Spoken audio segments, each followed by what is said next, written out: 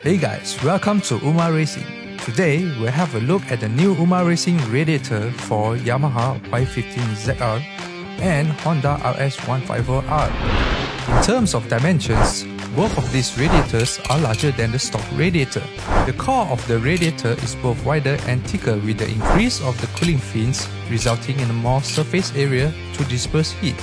Additionally, UMA Racing Radiator features higher water capacity at about 100 ml more than the standard radiator, which is perfect for increased engine capacity or bigger bore.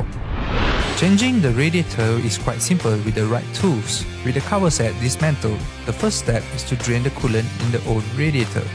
Disconnect the fan connector, unplug the hoses, and remove the bolts and screws.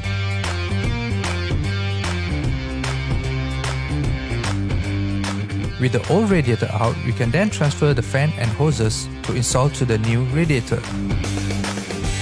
Mount the new radiator to the chassis and fasten the bolts and screws. Next, secure the hoses back to its place and fill the new radiator with coolant.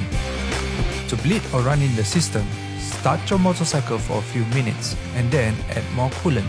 Lastly, assemble back the cover set and we are ready to roll. For product inquiry and purchase, kindly contact our dealers and distributors worldwide. That's all for this video. Tune in next time.